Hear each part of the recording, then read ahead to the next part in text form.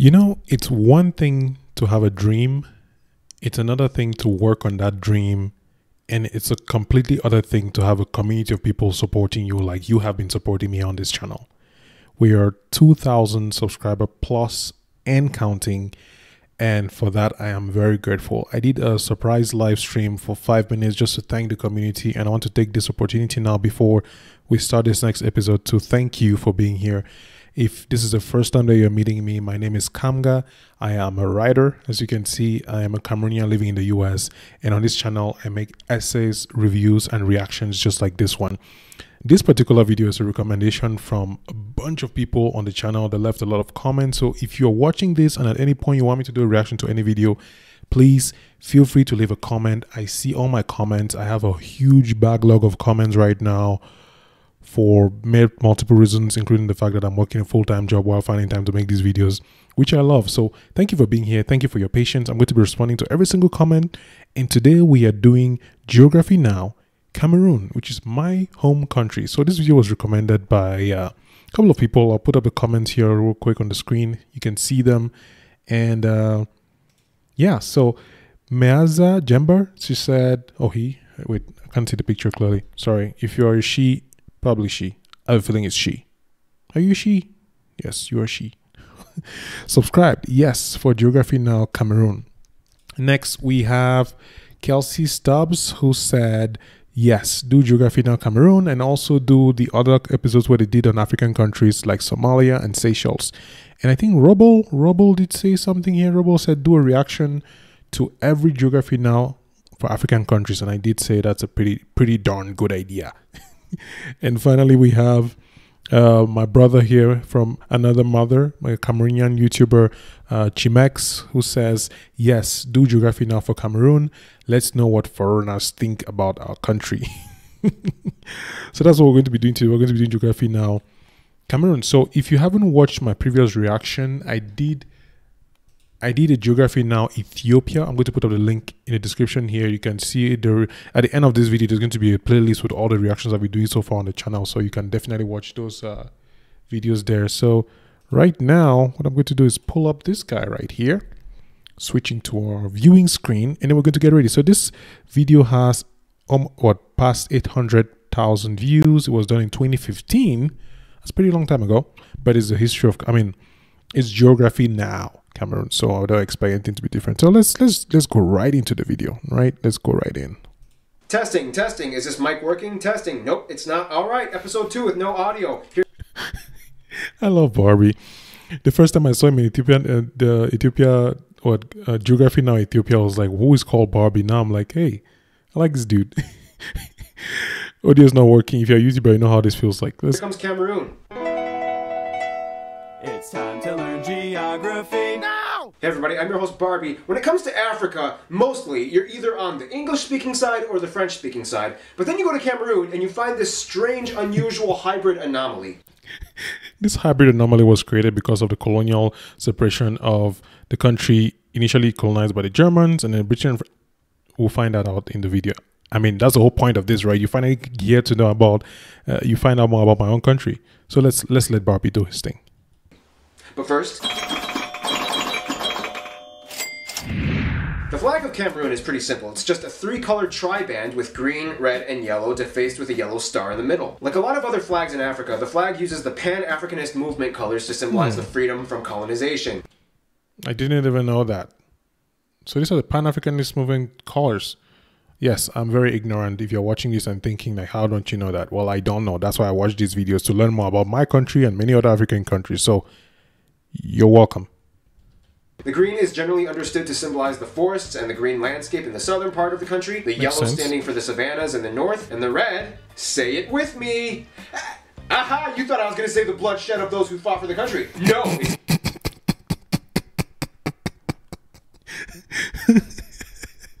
Look at that, look, this should have been the thumbnail. Look at it. This should have been the thumbnail. Let me move myself this way. Oh man, this is stands for unity. Unity! Whereas the star stands for the guidance of unity for the country. Keep in mind, this flag is almost completely identical to the flag of Senegal. The only difference is the color scheme in the middle. The band is yellow with a green star. I like to think... Look at that. Yellow with a green star. You just flip the colors. I never even knew that. Wow, this is cool. Think of it like this. When it comes to the middle band, it's Cameroon red and Sen green. I know that's terrible, but it works for me. Modern-day Cameroon's boundaries kind of have a strange story behind it because it kind of has to do with 3 European countries and multiple tribal peoples in the area. 3 European countries, multiple tribal people in the area. Well, that sounds like an understatement. It's not multiple tribal people, like 230 plus different tribes. So, Bobby, relax, bro. But first, although generally classified under the region of Central Africa, Cameroon is located in the crossroads between West Africa and Central Africa, right at the Bight of Bonny on the... Let me move this so you can see exactly what he's showing here. It looks like I'll be moving my screen around a lot in this particular video, huh? Well, we'll see. Gulf of Guinea, often referred to as between West Africa and Central Africa, right at the Bight of Bonny on the Gulf of Guinea. Bight of Bonny. I actually didn't know that's what it's called. It was just called like, oh, literal, like Douala. Often referred to as the hinge of Africa as it borders 6 other countries. This is Nigeria, this is Chad, and this should be... I don't know. That's why I'm watching the video. Remember? To learn. I came here to learn. From a whole, the shape of the country has a narrow neck corridor in the north with a beak that makes it look like a cockatiel or a backwards unicorn duck. By the way, backwards unicorn duck, my sister came up with that joke. Ow! Whoa. Kind of like Afghanistan, the reason why the country is shaped like that kind of has to do with European history. In the quickest way I can summarize this, first the Germans took over, then the English, then the French, then after independence, the English sides had to decide whether they wanted to integrate with Nigeria or the rest of... This is the part where I will know if this guy knows about the things that we've been dealing with, because just 1 year after this video was made, 2016, it's still ongoing right now, civil crisis took place, started in the country. I remember because I was there, right in Boya, when they were doing the marches and everything. So this man is about, let me show my face, this is my serious, he's about to let me know if I should trust him or not, based on what he says now. All right, let's see. Of Cameroon. The north sides chose Nigeria, and the south side chose Cameroon. Well,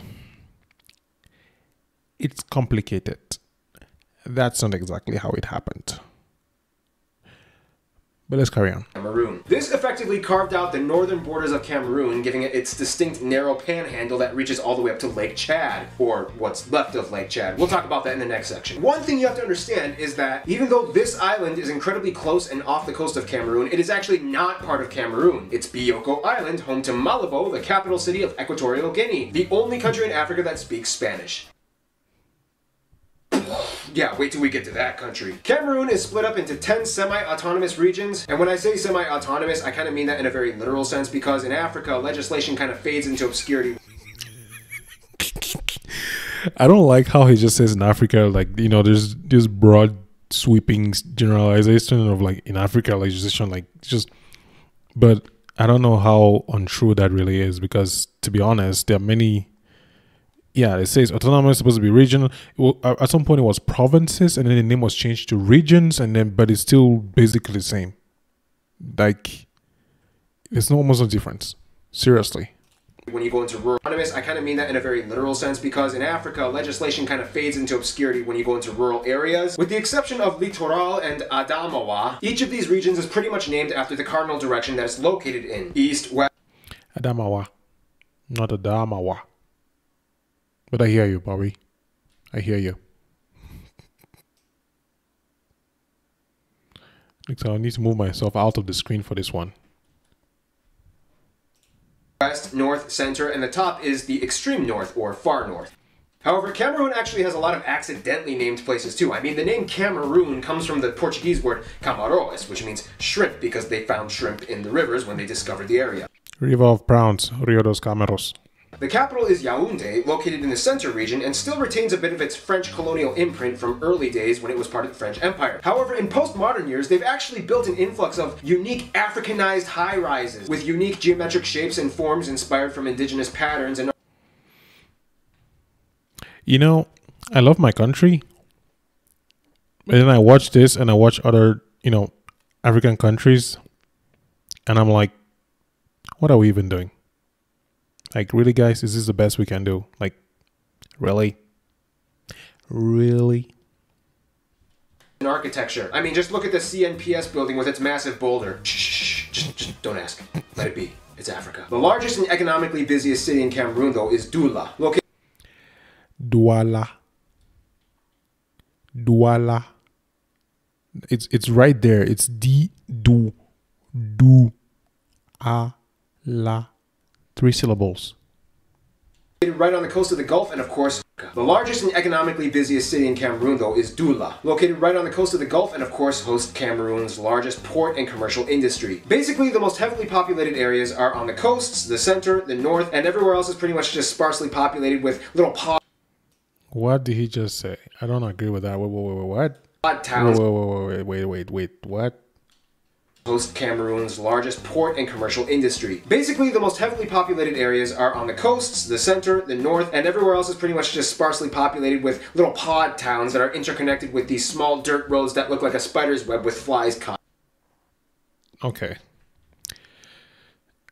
This is probably going to be the first reaction that I don't have a lot of positive things to say about the speaker, because this is not entirely true. And I'm not just saying this to defend my country. You know, I try to be as objective as possible. I was born and raised there, and the way he's describing these dirt roads is not exactly true. We do have tarred roads. It may not be as large as many other roads, but now I feel like I'm just defending my country. But I have to, patriotism, that's what it requires. You have to stand for your country, even if there's a lot more work to do, because what he describes it in a very Jesus. Little pods are on the coasts, the center, the north, and everywhere else is pretty much just sparsely populated with little pod towns that are interconnected with these small dirt roads that look like a spider's web with flies caught in it. Due to the fact that ground transportation is not really well... Podcasts, it looks like a spider's web with flies caught in it. Jesus. What a description, my friend. Well maintained, I mean only like a spider's web with flies caught in it. Due to the fact that ground transportation is not really well maintained, I mean only about 10% of Cameroon's roads. Wait. What? 10% of Cameroon's roads are paved? Less than 10? Alright, this is 2015. I don't want to believe that this is true. Like, were these numbers just pulled up for Wikipedia? Please, if you're watching this and maybe you studied like transportation or geography or something, like, what? Really? Is it that bad? Roads are paved with tar. Many of the towns have small airplane runways that they receive mail and packages on sporadic occasions. Entrance into the forest is difficult sometimes, and the terrain can cause a lot of travel difficulties the further inland you go. Let's talk about that terrain, shall we? If you were gonna see... we discussed about this whole advertising situation on YouTube, and yeah, we're not going to get an ad blocker because, we need to watch the ads and support the creators. But you know what we're going to do now? We're going to skip. For now. Cameroon's land is without a doubt very unique and rich, which is why, in context, you can kind of understand why the Germans, the French, the Belgians, and the English all tried to take their grab at it. Essentially, Cameroon is like a resource gold mine. And they have gold mines too. Cameroon is typically described as Africa in miniature because it contains... Gold mines? Where? I did not know that. But yes, Africa in miniature is our name because we have a lot of cool things everywhere across the country. So, yes. Finally, Bobby, you say something that I agree with you. I mean, I guess because the only positive thing that you've said so far. Virtually every major gold mines too. Cameroon is typically described as Africa in miniature because it contains virtually every major climate and ecoregion found in all of Africa. They have coasts in the west, deserts and savanna in the north, mountains in the center, and jungles and rainforests inland to the east. In one country, you basically get an entire continent. Also, oh, did you hear that? Oh. It's the sound of eco-enthusiast budget travelers having seizures of joy. However, you can't just waltz into Cameroon. Eco-enthusiast budget travelers. And take on enthusiast budget travelers having seizures of joy. However, you can't just waltz into Cameroon and take on any region you want. You gotta be a little careful. Cameroon still has some active volcanoes, including Mount Cameroon, the tallest mountain in Cameroon that last erupted in 2000. Okay, first of all, I studied in the University of Boya. I know it doesn't give me any credibility. In fact, as I'm saying that right now, I just realized that being in a town doesn't mean that you actually know what is happening in the town. So let me even clear that stupid argument I was about to make. But being scared of going to Cameroon because the volcano is active, I'm like, why would the university be still there? And the university has been around since 1994. So it's one of those things that make me usually think about the fact that people, I feel like this is why I'm making these videos. First, to educate myself. Secondly, to really capture in real time how, because of the information that people put on the internet, we don't know much about other countries because we just read about them. Like, I mean, I sit here, I do a reaction to Ethiopia geography now, and I'm like, oh yeah, I know Ethiopia now. I don't. I don't. Like, I have an idea maybe, but until I actually go there or do more research, I may never actually know, what it is about. So this particular point, for example, about how active the volcano is, like, the people who go to Boya, go to college, get their degrees and leave, and they'll never even know that there's a Mount Cameroon there. So anyway, let's continue.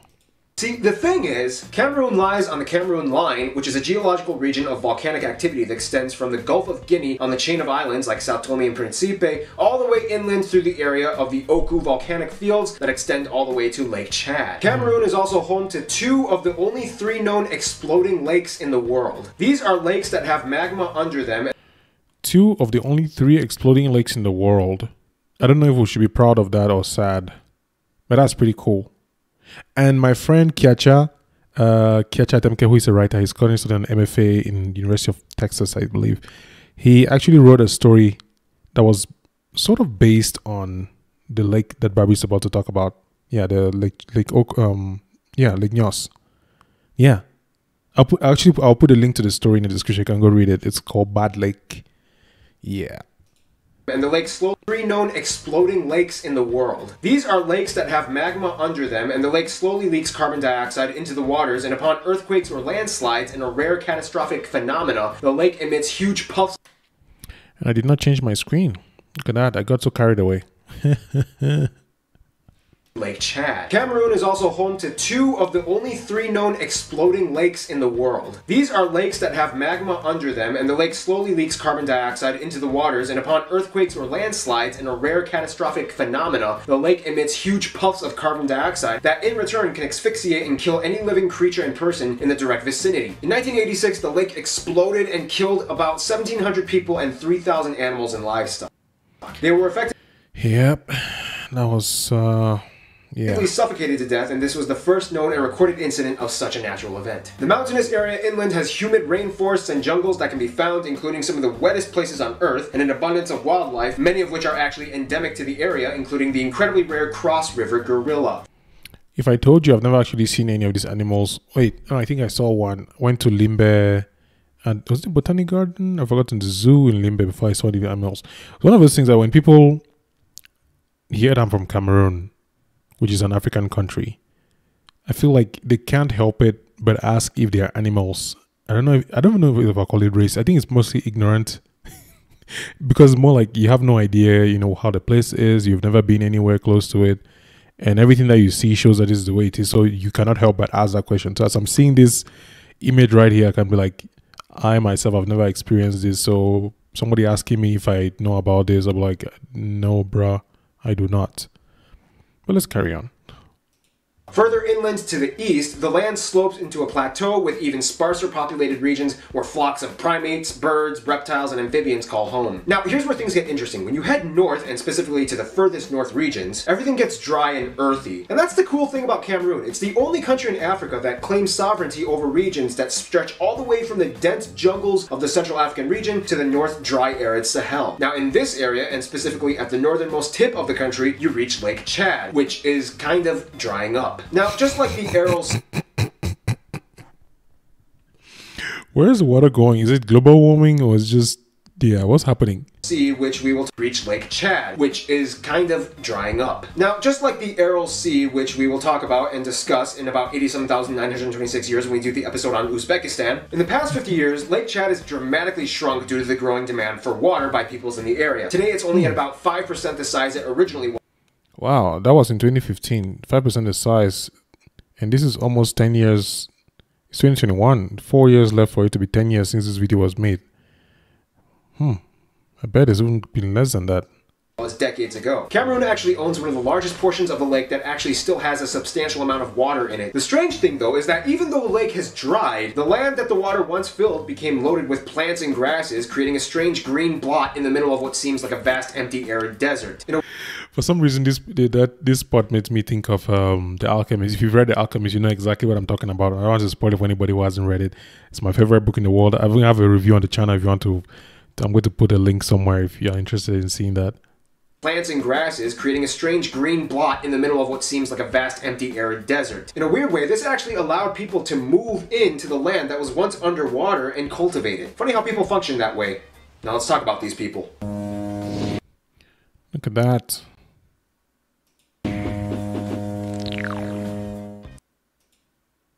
This was the plan. This is the plan for the ads. We silence them and then we you know, move it on. When it comes to Cameroon, it really... You know what I just realized?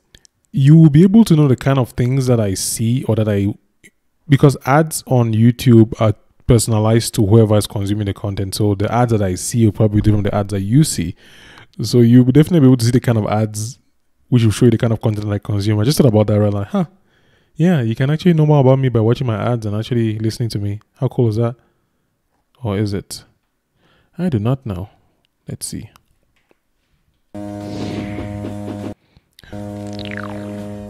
Again, when it comes to Cameroon, it really is like an Africa in miniature, and that even applies to the people. Now, Cameroon doesn't really have a specific Cameroonian demographic. The country is made up...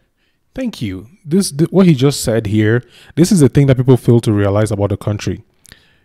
There is no like a Cameroonian, like, oh, if you're from Cameroon, then you have this thing in common. There's no one like a Cameroonian or say style or face or even accent. I feel like you cannot know that somebody's Cameroonian until they tell you that they're Cameroonian. And even when you're Cameroonian, you cannot, I mean, you can recognize another Cameroonian based on certain expressions, manner of speaking, and probably the context of the conversation, but you can't just look at the Cameroonian or listen to them talk and you just know that they're from Cameroon. So yes, this is what he just said here about the fact that you cannot just group us together. It's very true. To the people. Now, Cameroon doesn't really have a specific Cameroonian demographic. The country is made up of over 250 people groups and tribes that have relatively lived alongside with each other peacefully. The country... Did he say peacefully? I think he said peacefully. No comment. The country has about 20 million people and is almost evenly divided between urban and rural populace. Now, it's really hard to get an exact ethnic ratio makeup, but in the most generalized format, Cameroonian Highlander tribes make up about 40% of the population, and coastal inland Bantu tribes make up about 30%. Then you have the Fulani and the Kirdi that also have large populations at about 10% each. The rest of the population is just kind of an other African...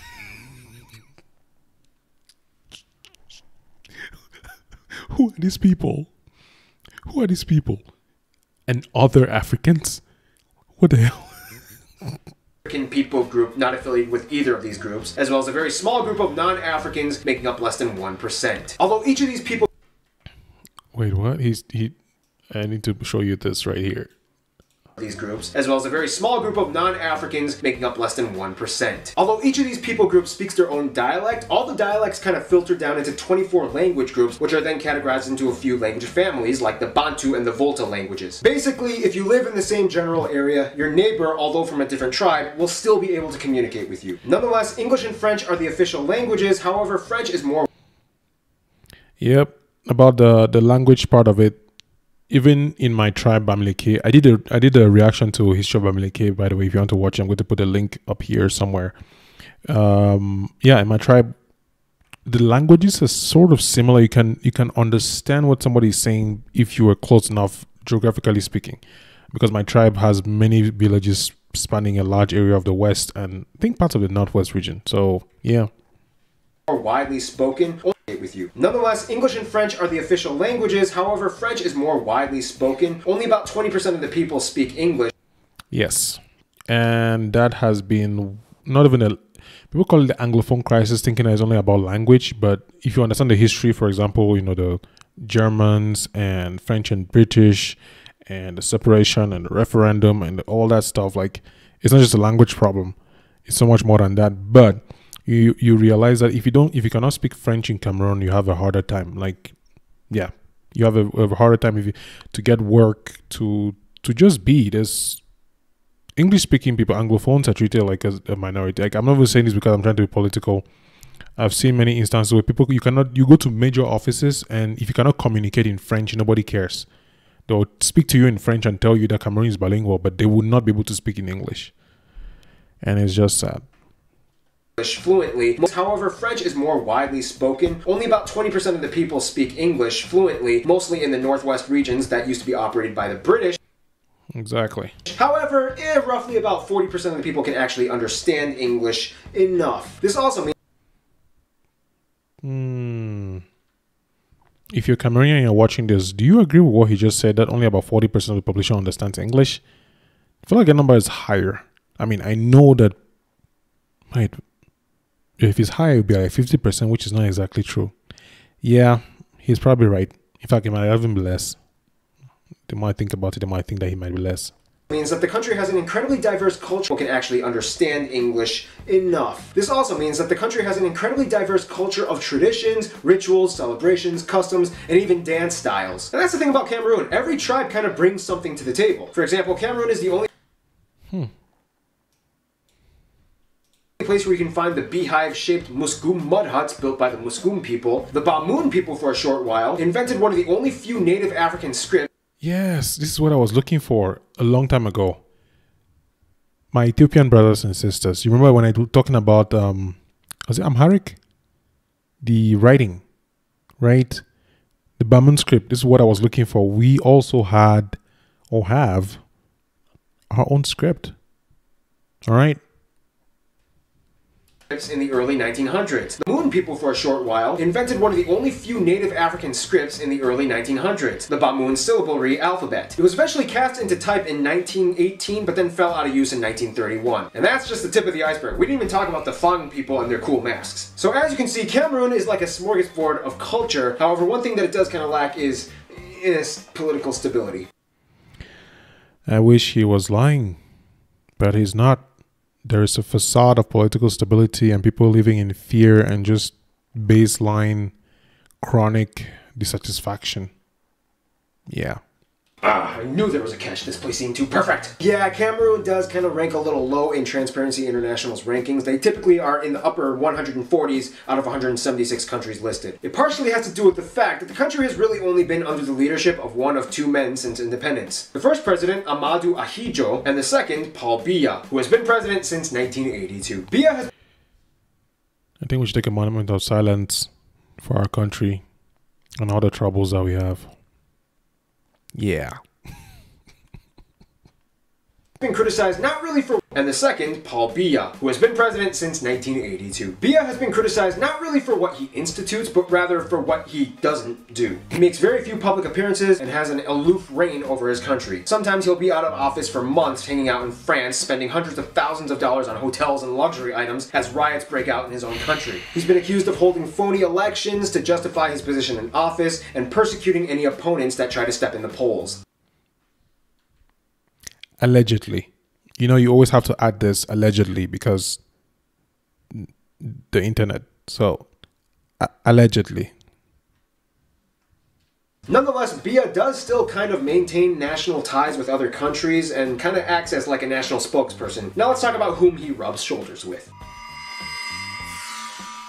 Now, Cameroon wouldn't be shaped and molded into the Cameroon that it is today if it wasn't for the various investments and interactions that they've engaged with over the years. For starters, Cameroon has a few disputes with Nigeria and Equatorial Guinea over maritime borders and exclusive economic zones. Some will tell you that these issues have been mostly solved, but most will also tell you, Canada and the US have great relations with Cameroon. Cameroon is a huge hub for US Peace Corps volunteers that help out with aid and HIV/AIDS treatment centers, as well as agricultural development projects.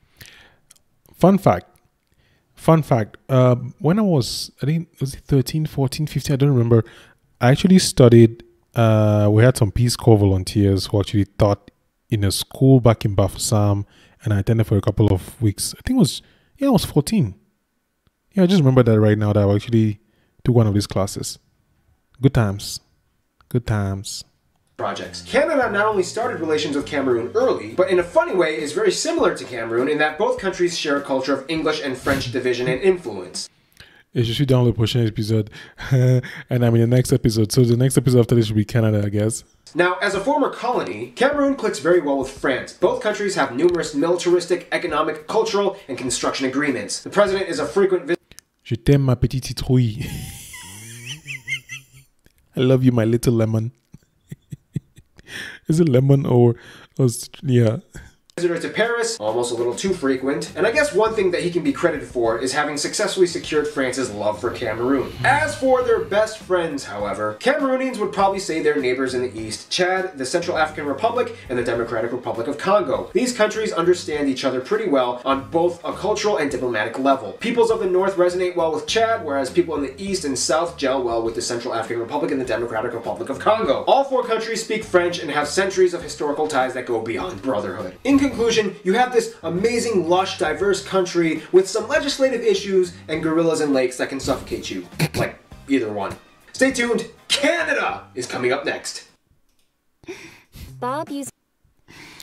That was Geography Now Cameroon, and I noticed that most of people who watch my videos tend to leave around this part. So if you're staying here, you're an MVP. Leave me a comment below for the video that you want to see on this channel next, another reaction or something similar.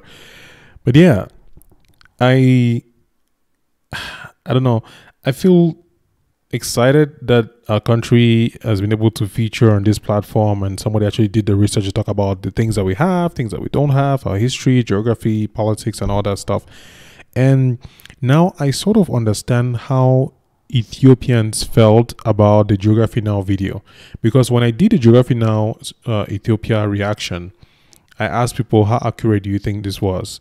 And people came and said, you know, it's one video, it's a few minutes, you cannot cramp up all this history in a couple of videos. And that's true. Bobby is doing a great job, and it's amazing to provide all these facts and make it funny and make it interesting. Like, I mean, I had a hard time in school remembering dates from history, but I feel like if I had this kind of platform where I come and watch about countries and learn more in such a fun way, at least grasp the ideas, that'll be great. But overall, the accuracy of the facts is not 100%. There are things that are not exactly true, things that need to be verified, but I don't blame him at all. Like, he will not be able to travel and come to Cameroon and visit. And so now I really understand why watching the Ethiopia Now video and making statements like, oh, why is this? What is that? Completely eliminates the fact that this is not the entire story. This is just a snippet in time. But overall, I feel like my country still has a lot of work to do. And I think after everything that Barbie's talked about, you know, we have a very rich country, whether it's culturally, culinarily, the people, the languages, the intelligence. We have a rich country. But the leadership in the country makes it very, very hard for people to grow and thrive and leverage that richness for a bigger community impact. So yeah, that was Geography Now Cameroon by Geography Now with Barbie. And if you've watched the video up to this particular point, let me know in the comment section what you thought about this video. Did you like it? Did you hate it? Do you have a country that you'd like me to review? Or do you have a video that you want me to see?